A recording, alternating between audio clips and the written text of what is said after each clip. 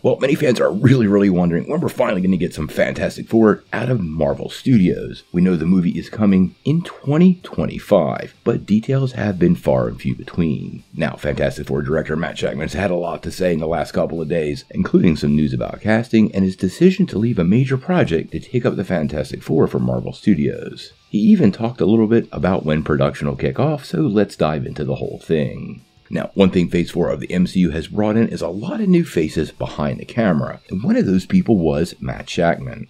If you remember correctly, he directed WandaVision, and before he was picked up for Fantastic Four, he was actually set to helm Star Trek IV over at Paramount Pictures. Now, Shakman really has been pretty tight-lipped about most of this until recently, but he did talk to The Wrap a little bit about bringing Marvel's first family back to the big screen and how difficult of a project this was to turn down. During the interview with The Wrap, he said, "I had a great time working on Star Trek for over a year, working closely with J.J. Abrams and everyone at Paramount, and I love that franchise, and I love the cast J.J. put together, and it would have been an unbelievable pleasure to work with them for the fourth installment. But movies have different journeys and momentums, and schedules are a little bit mercurial, so when the Fantastic Four opportunity came up, it was just too hard to pass up, and to go home to Marvel, a place that I worked WandaVision at, with those people who are wonderful collaborators." Now, Shakman really didn't dive into any story details, but he did give us some interesting ideas on what drew him to the team in the first place, and pointing out some of the similarities between the Fantastic Four and the Star Trek franchise that completely worked for him.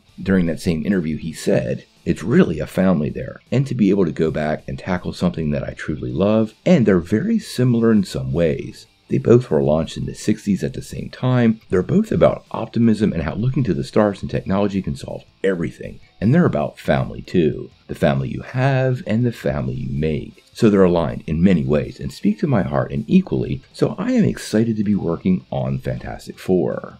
Now, it sounds to me like Shakman really has a great grasp on what should work for this upcoming project, and the family aspect of the Fantastic Four is what they absolutely have to sell to get Marvel's first family to come to life in a way that will connect with fans. Now, one thing that keeps on popping up is some of the news about casting, because we've been getting a ton of news. Ever since we saw John Krasinski as a Reed Richards variant, fans have been wondering of whether he'll return or if somebody else will take up the role, and we've been hearing a lot of names. Over the last couple of weeks, Adam Driver, Dev Patel, and Ryan Gosling have been linked to the role.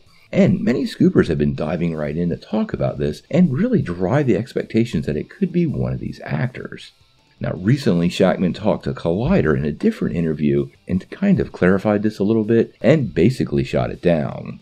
During that interview, he actually said, "All the casting stuff you see is just rumors. We're early in our process there. We have nothing to announce right now, and certainly when we do, we'll let you know." And then he went on to say that shooting will begin early next year. Now, once again, it sounds to me like a lot of these rumors that we've been hearing about who Reed Richards is going to be or any of the Fantastic Four are really premature. Shakman did go on to say that he'd been reading the Fantastic Four since he was a kid, so it sounds to me like he knows exactly what he wants, and the fact that he didn't dive into any of these rumors and made it pretty clear they haven't cast anybody yet is a prime indicator of where Marvel Studios is at this moment. Now, the Fantastic Four is critical to Marvel Studios' future, and I think they really do have the right guy for the job in the form of Matt Shakman. He seems to have a good grasp of the characters, the family aspect of it, and after watching what he was able to do with WandaVision, I am nothing but excited. Hopefully we'll get some casting news made official really soon, but honestly, considering the movie will go into production early next year, I wouldn't be surprised if we had to wait till this summer at Comic-Con once again before we finally get this news.